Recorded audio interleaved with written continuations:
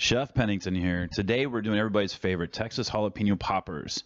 We're going to take a pepper, bacon, cheese, and we're going to get, it's really cool. And we're going to use a few ingredients that aren't normal in poppers, and that's what makes this recipe better and makes it Texas-fied. We'll get to that in just a moment. Go ahead and subscribe to our channel so you guys can know about all of our videos that we're posting. And let's talk about peppers for a second. We're using jalapenos, 25 to 800 on the Scoville scale. And the Scoville scale is how you really measures how hot a pepper is. And if you see red peppers like that, run.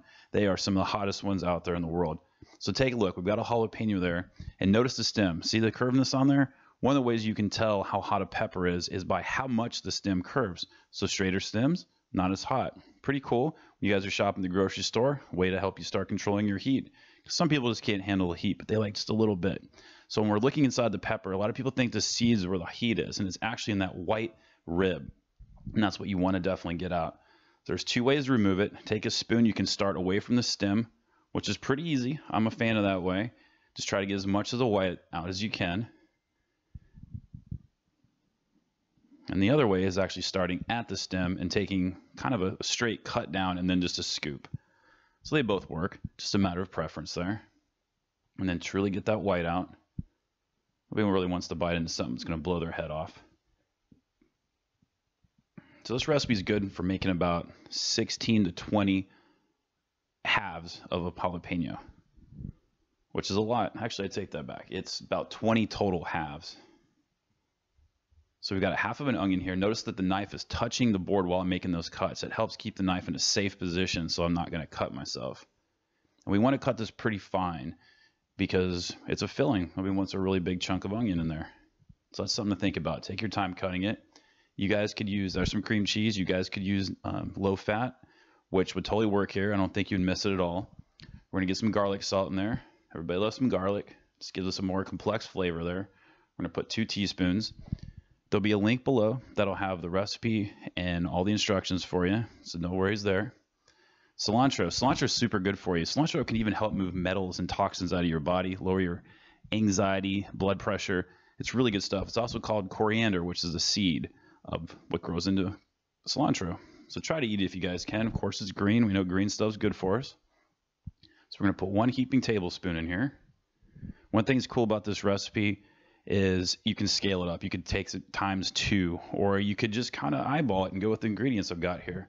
Serrano. Serranos can be extremely hot, but notice the stem is straight. That's something to consider when you're shopping, and this is what makes it Texas jalapeno poppers, because we're putting more heat back into our dish. So we're going to get the rib out as much as possible, and we're only going to use a half because we're trying to add more flavor. Something cool about Serranos, though, is they're kind of fruity. They actually have a lot of flavor, which we might say the jalapeno doesn't have a ton of flavor. It's more thought of as hot, but the Serrano, so noticeable, really fruity.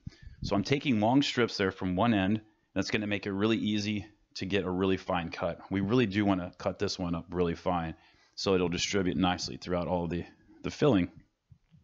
So once again, like the onion, take your time. The finished product, it'll be noticeable. Unless you like a lot of heat, then go ahead and maybe just cut up some small ones like that and throw a few larger chunks in there. That could be cool. So that's 1/4 of a teaspoon there. So we're really not adding too much, but it'll be noticeable. We need salt. We like salt. It brings flavor. And we're going to add some more freshness. So we're going to use 1/2 of a lime.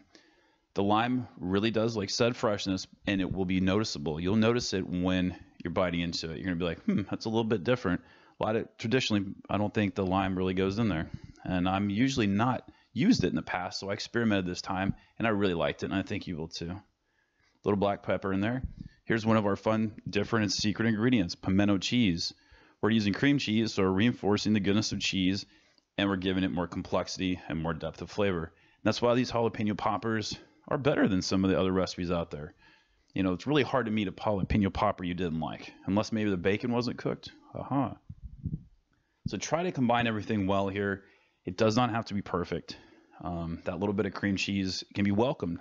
You know, and sometimes if you get a hot bite, do take a taste, make sure everything's balanced out for you. And let's wrap them up. 1,000,001 ways you guys could do this. You could even replace the bacon and use something like prosciutto, which would be taking it to the next level. So the cut on the left that I'm doing there is better if you have like thick cut bacon. Both of them work really well. But the idea is we're going to cut the bacon in half so it's not as thick. It's going to give it a better chance to render the fat out while it's cooking in the oven on a roasting rack. So fill up your jalapenos as much as you possibly can. Probably about a tablespoon and a half for a normal size jalapeno, considering that these are about normal size jalapenos, at least the ones we get here in Texas. So we're going to take half of one strip of bacon here, and we're going to start down by the stem end. And we're going to try not to twist it. We're going to try to leave it flat. And what that's going to do is just give us better presentation, which is always cool. We eat with our eyes. And when these are cooking in the oven, because they cook for a while, the cheese is going to try to ooze out, which is actually pretty cool. And it adds, the cheese gets a little more texture when it's coming out. It's cool. So roasting rack, for sure, use that. In the oven, 350, 30 to 40 minutes. It's just a matter of your preference. Get that bacon cooked. And the longer they cook, the softer the jalapeno is going to become. These are great, guys. I hope you really enjoy this. It pairs really, really nice with like a French onion dip or something like that. Great for your party. Thanks, Super Bowl. Come join us on social media. Love to have you. Go ahead and hit the subscribe button. Remember, everything's going to be in the link below. You guys have the best. And check out some of our playlists here at the end of the video. Take care, guys.